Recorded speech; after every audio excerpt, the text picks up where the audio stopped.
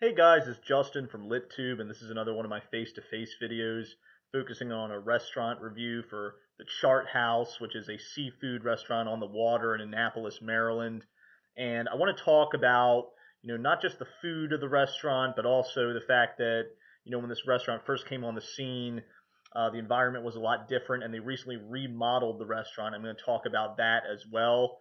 So I'm continuing my coverage of Maryland's restaurants as part of my face-to-face series, and let's get right into it. So guys, Chart House is actually a chain restaurant with 26 locations around the country. I am familiar with the Annapolis location. That's the location I've always gone to, and I mean, from the outside, the restaurant looks great. It's right on the water in downtown Annapolis. You can't beat the location. You walk right up the dock next to the bay to get into the restaurant. This is what the restaurant looks like now, now that they have remodeled the restaurant. You can see the interior is very dark. It's like, it's still wooden, but they painted it black. So, like, it's a very dark interior. Part of the reason they remodeled it was so they get the bar in the middle of the restaurant and get the seating more where you see the great big glass windows there. They wanted to get the seating more near those windows.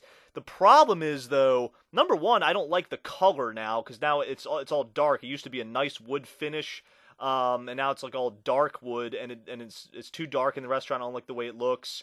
And the other thing is, the bathrooms and the salad bar are on the complete opposite side of the restaurant from where everyone's seated, so I don't like that either. This is more like what it used to look like. I couldn't find an exact picture of what the interior used to look like, but this gives you an idea. It was more wooden. The salad bar and the bathrooms were right near where everyone was seated. You still had pretty good views because, I mean, there's windows all around the restaurant. You can still see the water.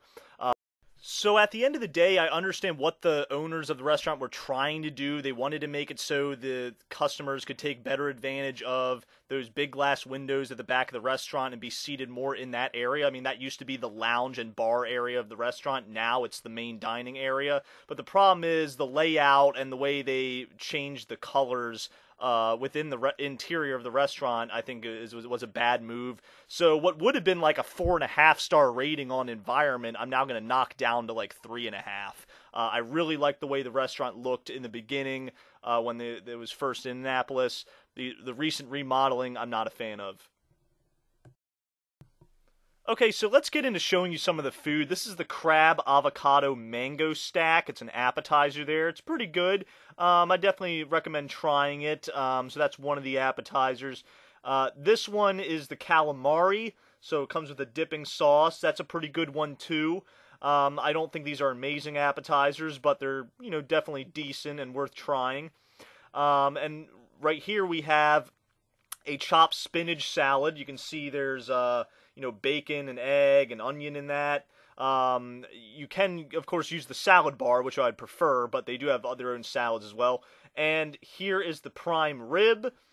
This restaurant makes pretty good steaks in addition to seafood, so if you want to go the steak route, no problem there at all. You can definitely go that route and order some red meat. This is the crab cakes, comes in a sauce. Yeah, I mean, that's a good one. I definitely recommend getting the crab cakes at this restaurant. And right here we have the oysters Rockefeller, another pretty good selection. There's some other dishes I'd prefer, like the crab cakes or one of their special fish recipes I think are better. So this is a picture of salmon with some crab topping and some vegetables and some rice. So again, this place is really good for fish of all things. And this is their Chilean sea bass.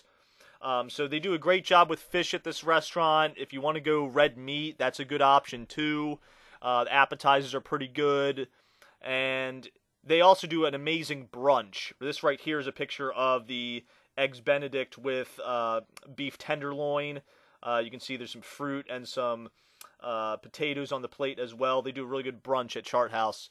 So, and this is a picture of the original Chart House in Aspen, Colorado. I'm just going to go ahead and end it on this image. Chart House is a chain restaurant. If you want to check out all their locations, you can go to the website that I have in the description, and it'll give you all the locations. But again, this is reviewing the Annapolis restaurant. So, we already talked about environment, 3.5 stars there. in terms of overall, looking at the food quality of this restaurant, I would actually go as high as like 4.5 stars. I mean, this is really good food at this place, and they're versatile. I mean, they can make you a good steak, they can make you a good fish or other seafood dish. The one complaint I do have is the portions are small given what you're paying. This is a gourmet restaurant. The portions are kind of small. And in terms of value of the restaurant, I mean, if you look at the menu, which again you can find on the website, the entrees, they're going to run you at a minimum of $20 and at a maximum over $42. So it's a pretty wide range there. That's kind of what you're can expect to pay for your entree. The appetizers are around, $10 to $15. Soups and salads are relatively expensive too. Again, I recommend getting the salad bar if you go here, because then you get to just build your own salad. You can go up and get as many refills as you want. That's better than just getting one of their pre-made salads. Definitely recommend doing that. The other thing with this restaurant salad bar is they do discount the price if you order the salad bar with an entree. If you do that, that also helps make up for the fact that your entree is relatively small. You get unlimited refills on your salad bar. So definitely the way you want to go if you go to this restaurant. I'd recommend salad bar plus entree. Make sure you get filled up and get all the food you want. This place makes pretty good desserts too.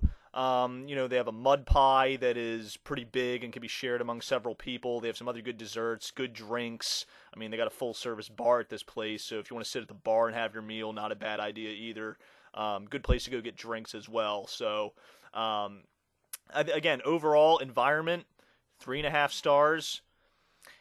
Food, 4.5. Food quality, 4.5 stars. And value, I'm going to go, I guess, 3 stars. Because, I mean, it is good food, but you're paying quite a bit for it. So, overall, I'm going to give this restaurant a rating of 4 stars. It is a great restaurant in Maryland if you want to go the gourmet route, but not, pay hundreds of dollars for your meal. This is a good restaurant to select. Pretty good environment outside, being on the water, and it's definitely a place that's going to serve you a good meal. I don't think you have to be worried about getting something you're not going to like here. Most of the things I've had at this restaurant I have enjoyed. There's some I like better than others, but hey, I mean, everyone has their own preference. So anyways, thanks for watching this restaurant review, and make sure to subscribe to LitTube channel.